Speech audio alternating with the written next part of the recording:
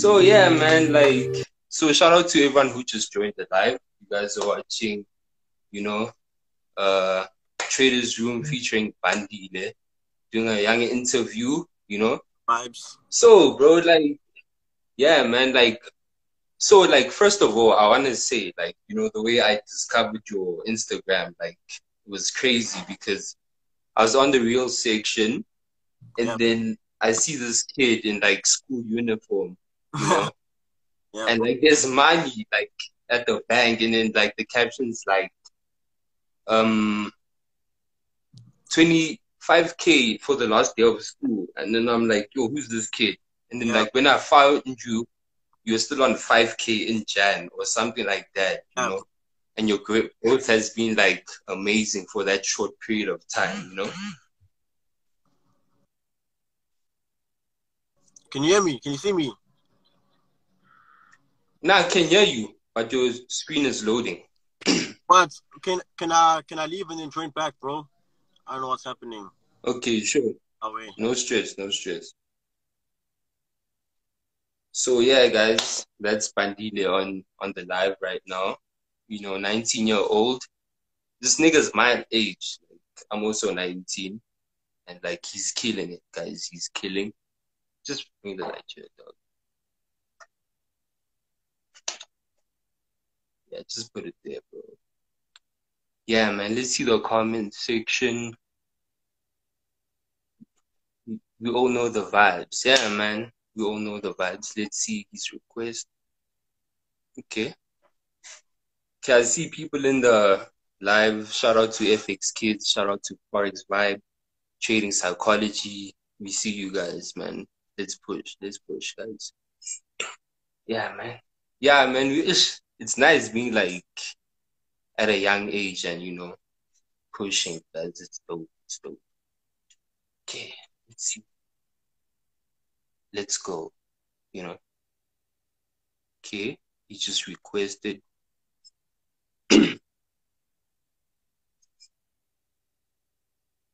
Am I a trader? Nah, man, it's not about me. This I'm life's back. not I'm back. about Hopefully me. you can see me now. Okay, yeah, we good, bro. Yeah, bro.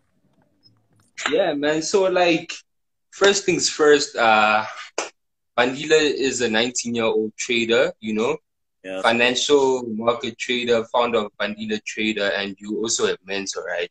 yeah, bro. You know the vibes. Yeah, so for those who don't know you, like, I want you to introduce yourself to the people. I want you to tell the people who you are, give us a background. It doesn't have to be Forex related because we're going to get into that. Yeah, bro. So basically, bro, I'm just an ordinary kid, right? Bandile, 19 years old. Started trading in Mm, 2019. Yeah, when I was in grade 11. 2019. After failing Yeah. grade 10, bro. So yeah, Mm, started trading. So then basically after failing grade 10, I was like, no man, like I need to do something, because yeah, school wise, I wasn't blessed, bro. School wise, it's not so communicating. yeah, bro. So I was like, nah, I need to do something, So I literally went on Yeah, Google, bro, and I was like, ways to make money online, you know. And yeah, already at the yeah, time, I had knew about Forex, but then I was like, yo, how am I gonna get this shit figured? How am I gonna get this stuff figured out? Sorry. So yeah, yeah, I already knew that it was Forex, so I was looking on ways to like make money from it. yeah, Yeah. So then I basically like yeah, went on Instagram, bro, and I already knew a few traders at the time, right? yeah, I knew a few traders at the time. So it's all about, I was like, okay, I see all these traders are living and everything. I want to be like them. yeah, I want to be like them. So I yeah, basically had to like find someone who's going to teach me because my mindset was like, I need to learn this stuff, right? You know what I mean? yeah, yeah. Like in the Forex markets, you need to like first learn how to like make money from it. Like you first need to learn, bro. So I was like, I'm going to True. find someone who's going to like be able to teach me the skill. Because in this industry, you need the Yeah, skill. you need the skill, you Yeah, know? bro. So then I was on Insta. So, Yeah. yeah, so you're on Insta and like you're looking up to a couple of guys, right? Yeah. I'm not gonna lie. I was looking up to Jason Noah, right? But Yeah, yeah, the problem was in terms of funds, bro. Like in terms of like getting his course, it was expensive, bro. So I was like, It okay, was you know what? expensive. Yeah, I was like, okay, you know what? Let me look into like his students, you know, someone who's more affordable, Yeah, but under his like wing, you know what I mean? yeah. So I saw Ashrus Montreal, right? At the time his handle was Ashrus, now known as Leadership, right? Oh yeah, yeah. Yeah, so I was like, Yeah, I know. damn, this guy at the time he was 19, 20, 20. I was like, damn, like this Oh yeah. guy is basically almost my age and he was taught by the guy I Almost was your taught. expense too. Yeah, I was like, he's taught by the guy I was taught. That means, you know, like he's possibly the right mentor, you know. So I DM'd him. He yeah. was not hesitant. He replied to my DM. I'm like, bro, I'm still in school. Could you please make your classes on the weekend, you know? And you're in grade 11 at this time, right? Yeah, beginning of grade 11. Okay. Yeah. DM'd him. He's like, yeah, I'm going to make my classes on the weekend, you know? So he Yeah. posted, you know how traders at the time, they had like tour dates and everything? Oh yeah, yeah. Tour Yeah. dates around the country. Yeah, so then his date for Durban was Monday, and I was like, bro, like I really want to like become like, you know, a forex trader, but your date is on a Monday and I have Yeah. school. You have a school. Yeah, Yeah. so it's like he didn't reply to the DM, right? He didn't reply to the DM. I'm like, okay, you know what? He did his half. He made a date for Durban. What I'm gonna do is I need to try Yeah. get to like I need to try like, you know, make it to his class on Monday, right? Yeah. Basically, he had that class and I missed it. I couldn't get to that class. I missed it, bro. I missed it. I DM'd him again. I'm like, bro, I'm really hungry for the knowledge. I want to become a trader. Like, what can you do? You know? So Mm. he replied to my DM. He was like, yo, he'll make a class like on the weekend, right? And Yeah. basically, like, long story short, he had continuous classes during the week, right? But he came through on Thursday. It was Thursday. Thursday was better because I could leave school early, right? Yeah. So we had a class on Thursday. He's like, okay, he's gonna teach me one-on-one. He's gonna come all the way down for me because he can see that I'm like really eager to learn how to trade. Mm. So I'm like, okay, the guy's gonna come down for me. Let me try and make a plan to make it through to like pull through on Thursday. Spoke to my mom and everything. I was like, mom, you know, like, please, can you pay? Like at the time, bro, I was like, I won't say I was broke, but I had no money, and the only money that was available was my parents' money, right? Your parents, man. Yeah. So I want to ask a question, right? So since you mentioned your parents, how did they react to like you wanting to be, you know, in the Forex industry and learning the skill, you know? Plus you have school at the same time. So they want you to be in school and you have your own vision, you know? Yeah, How did that so it was very hard because at the time my mom was like, no, focus on school. She's like, you can do this thing after school, right? I was like, no, like, yeah. please, just please pay the class and the rest will be up to me, you know? So I remember clearly she paid the 1,000 rand deposit, right? She's like, I'm only going to pay 1,000, right? And the class was 3,000 at the for your time. lessons, man. Listen the class. Okay. Yeah. So I'm like, okay. I told Ashrus that, okay, bro, like, my mom paid 1,000. He's like, no, it's cool. It's fine, you know? So then he came down and everything, communicated the dates, the venue, time, all that, right? And then I hustled. I hustled the remaining 2,000, right? Yeah. Sold a few things. Got so we like selling sweets at school. Nah, I just. I'm not gonna lie. I was asking for donations from my uncles and aunts, right? And I sold a few personal things of mine. You know, like a few clothes. I had a PlayStation 3 at the time. I sold it. You know, just to get 2,000 rand. Yeah. So you sacrificed. Big time. That's dope, man. Yeah, bro. So yeah, so Shira's leadership monthly teaches you, and then you get to his classes, and then which step did he take from there? He communicated that we'll have our class on a Friday. So I left school early, right? Left school. I told my mom, like, please pick me up from school, because you know, like, school, you need to like have a parent that calls you down and stuff like that. So I remember clearly Friday, my mom came to school. She picked me up. She was like, no, my son has to go to a dentist appointment, right? My son has to go to a dentist. Yeah. My mom like lied for me. You know? Yeah. She lied for me. I was like, okay, cool. So I was like, in the back of my head, on the way to the class, I'm like, when I get there, I'm going to pay careful attention. I have my book here, my notepad, I have my pen. Like, I'm going to pay, like, attention, bro. Like, I want to learn this, you know? Like, I need to make, like, you know, I need to prove my family wrong. Yeah. So I got there, waited like an hour for him to get to... Okay, at the time, it was at JP Market's office, right? Oh, yeah, JP. All the way in Durban, in Lucia, right? Got there, waited for him. He came. I went to the office, and after that, taught me. That was in Feb, right? Yeah. 2019. Feb. Yeah, Feb 2019. Okay. Grade 11. The school year literally just started. Yeah. Yeah, school year started.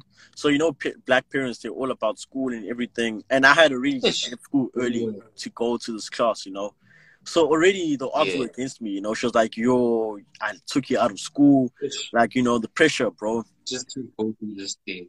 Yeah, bro. Yeah. Yeah. So, like, can I ask, right? So, your transition from being a trader in school and being a trader... Okay, now let's go from 2019. How was that year? Trading wise, were you profitable? Were you like, how was your trading during 2019? So I had my class on the 26th of Feb 2019, right? So from the 26th of Feb 2019 to June 26th, I was blowing accounts one way, right? I was blowing. Yeah. From Feb to June, I was blowing accounts strong, bro. Like, I blew so much money. So 5 months of blowing. 5 months of blowing, bro. Those 5 months I was... like, how much were you funding? I was funding, like... Between those. My first live account was 40 USD, right? 40 USD. Which like 600, 700. Like... Yeah. Okay. Blew it, bro.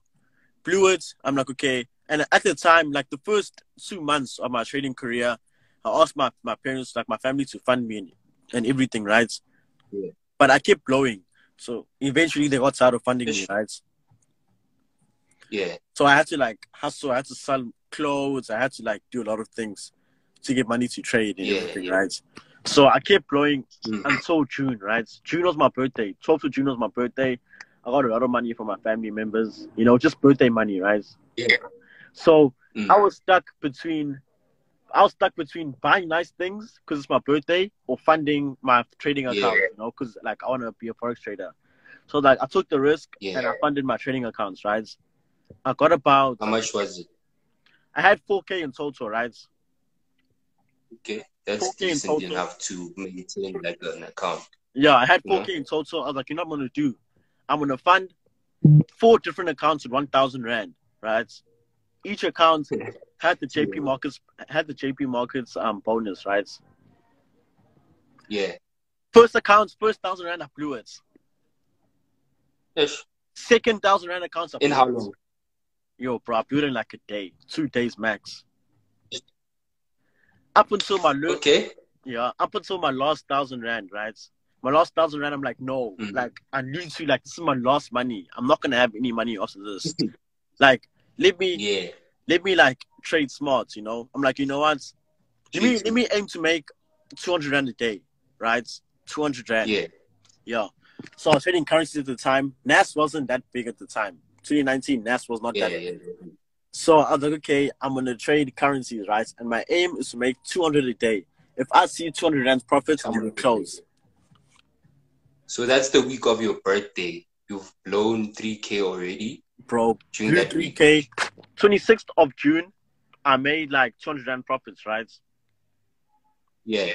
27th, I made more. I made another 200 Rand, you know? And it just kept adding up until I covered my initial deposits of 1,000 Rand, right?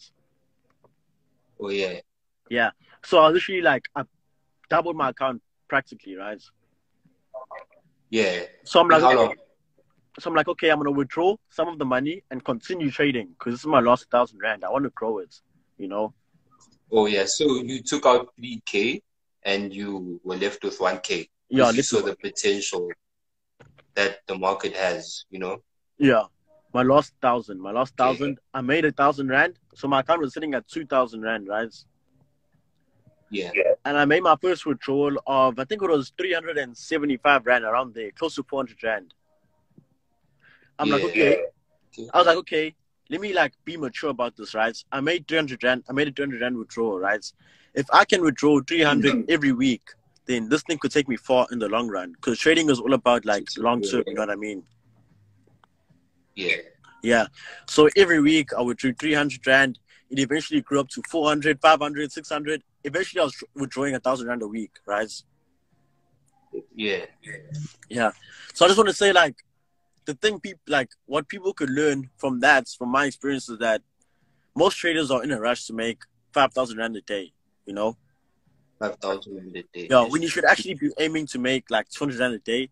And that 200 is going to add up to a lot of money. So a lot of money. So so that was 2019, right? And you had your breakthrough during like June, you know? End of June, yeah. What was that? What was that like one moment where you realized that, like, you know what, this thing clicked, and like from here there's no point where I'm going back, you know? It was after my first withdrawal, the first 370 rand that I withdrew. I was like, wait, so this thing is real.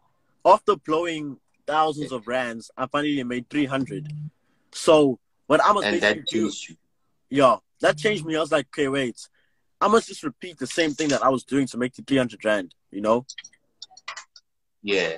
So basically what I was doing was, pardon? Bit by bit, your trading account is growing, and at the same time your bank account is growing, because that's one important thing. As much as your trading account grows, your bank account also needs to reflect the work you're putting in on the market. Definitely. Even if it's 100 rand, bro, like literally you can't get 100 rand anywhere else. So if the market gives you 100 rand, you need to be grateful and just continue doing what you did to get that 100 rand. It's all about consistency. Yeah. So I have a question, and what advice would you give people who are working 9 to 5 and people who are like in school? Like, because you were in school trading, how do you manage? So basically, I'm not going to lie to you, right? In terms of managing, I'm not going to lie, I literally neglected my schoolwork, right? And I don't suggest this, right? Because, like, it was a risk I took, but it paid out in the end, right? But I'm not saying people must neglect their schoolwork and focus on trading. Like, you need to balance the two, right? Yeah. So what I did was I neglected my schoolwork. I was literally analyzing the markets, watching YouTube videos. Like, I was practicing the stuff leadership taught me. I was doing a lot, but I was not doing schoolwork. Let's just say that. I was focusing on trading and not schoolwork. Ish. Yeah. But it paid off, you know. My advice to traders would be, first of all, focus on school, right? Or at least find a balance between the two, right? Because you get traders who like neglect school, but they're not profitable yet. Like, how can you quit school but you're not profitable yet? You know what I mean? Yeah, true. You need to be realistic. Yeah, you need to be realistic, and at the same time, you need to make your family happy. You know, like you need to finish school, and then like focus on your trading. But I totally I just neglected school. You know, grade 11 I passed with mediocre marks. Bare minimum I passed. Right. Then your matric, how did that go with your trading? Did you minimize trading, or did like the COVID period make you a better trader and increased like your profits and like the amount of money you've made? The COVID period, right? Because lockdown came in March, right? So beginning of 2020, which was last year when I was in matric, I literally was focusing on school, right? I was like, okay, you know what? I'm gonna put trading aside. I want to focus on school, finish school just for my family, right? And then I'm gonna trade after high school. Luckily, well, let me not say luckily, sorry. But then COVID came in place, right? Lockdown came in place. Online learning came in place. And I was like, okay, you know what? Let me focus a bit more on trading. It was a gamble I took. Having online classes, I'd go to my online classes, but I wouldn't really focus. But it was online classes, so it was like 3 hours a day, right? In total. So I had like most of the day to focus on my trading, right? Alright. So like throughout the day. That's interesting. So like basically what throughout I can the say day is, you were. pardon? Throughout the day you were. I was literally just back testing, practicing the skill. I was literally just on the markets. Nothing beats chart sign. Yeah. Yeah. So I was literally just on the markets, just practicing, doing what, like, just trying my best.